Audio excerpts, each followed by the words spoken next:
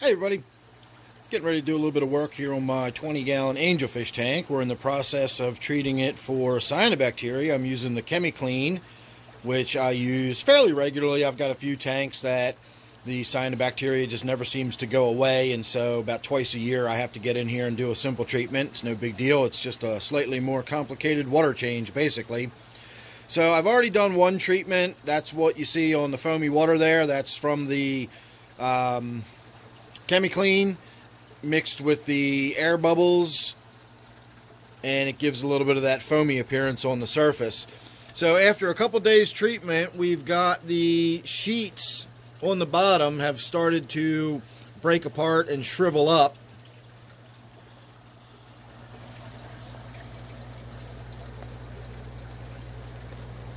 And you can even see where a little bit of the red cyanobacteria that was on that rock right there is starting to turn a sort of rusty brown color, which shows that it's dying.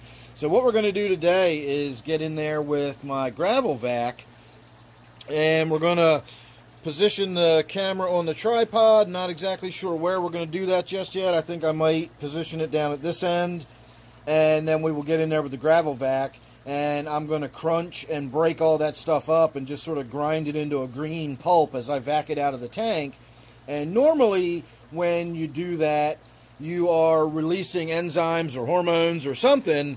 I'm not exactly sure what's going on biologically with the cyanobacteria, but when you disrupt it and break it apart like that, it sends it into breeding overdrive. And so a lot of times simply trying to mechanically clean your tank can cause it to spread even worse. But today we're going to do that while we are doing a treatment, and anything that gets broken loose and swirled around into the tank is going to immediately be exposed to the Chemiclean treatment. So let me get the tripod set up in a position where we can really see what's going on in the tank. Again, I think this is probably going to be our best angle over here, and then I'm going to get started on the water change. So sit tight and I'll see you in a second. Alright, I think we got that lined up well enough. Now I can't see the viewfinder, so I'm going to have to assume that we can still see what's going on here.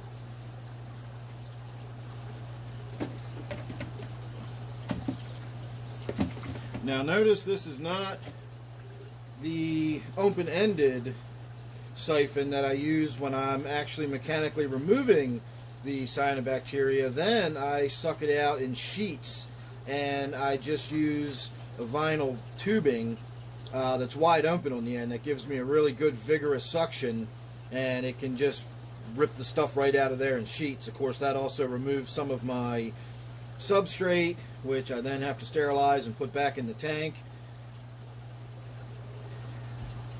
This is your standard gravel vac, which has the wider mouth with the narrower hose, and that is designed to give a reduced amount of suction at the beginning so that you don't actually suck the gravel right out of the tank, and then any lighter weight material will get sucked up and carried in the water column and brought out of the tank. Pretty obvious by looking at it, pretty self-explanatory. But in this case, the cyanobacteria sort of grabs a hold of the substrate, and even though it in itself is fairly lightweight, it's hard to really get up and out of the tank. You can see how clumps of it keep falling back out and falling back into the water column. And that's why I'm doing this sort of grinding it around, crunching it up. I don't really like to do that with this substrate. This substrate is designed to sort of settle down, and it's considered bimodal. It has fine, sandy aspects to it, but it also has coarse, sort of gravelly substrate aspects to it.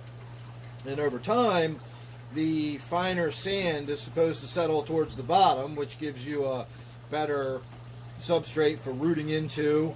It also gives you better aspects for denitrifying your aquarium. And then, of course, the larger pieces of the substrate, the more gravelly aspect of the substrate rises up to the surface area, and then of course that allows for water to flow through it and allows for oxygenation and the nitrification process to occur, part of your standard nitrogen cycle. So it's a really good substrate, but it's not really designed to be crunched around like this and gravel vacked a lot. It's designed to be planted and sort of left alone. So I generally try not to do this too much, but for today I thought we would do it kind of halfway as an experiment and part of halfway as a demonstration, just to have a little more discussion about the cyanobacteria. So I've said before, when you are finished with gravel vacuuming and you're using one of these gravel vacs, the way to get it out of the tank is you bring it down and tip this end up, and that way any crud and material you've got in the gravel vac stays trapped in there and you don't dump it right back out into the tank. That's why they're designed with that hose on one side of the gravel vac rather than straight out the middle. It's meant to be curved around and pulled out like that. So there you go. I'm going to get back to it. I'm going to fill the tank back up, wipe the glass down. We're going to add another dose of the Chemiclean, and then we'll have one final look at the tank just for the heck of it. So sit tight, and I'll see you in a moment. All right, and there we are. Like I said, not a lot to talk about. Just did a simple water change. I got the glass wiped down, put the air stone back in position, and poured in some of the Chemiclean treatment. But the Farlowella or twig catfish is out on the glass, so we can have a brief look at him for a moment.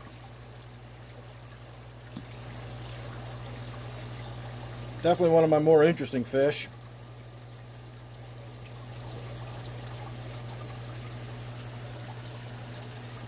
And while I'm looking at this tank and thinking about it, if you just saw those 3 bloodfin tetras dart by, I used to have 5 in here, but slowly but surely I'm losing them.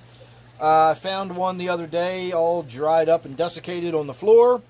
So that is the price you pay for having an open top tank. Even fish that are not necessarily considered to be jumpers will occasionally jump out of the top if you've got an open top tank. So I started with 5, I'm now down to 3.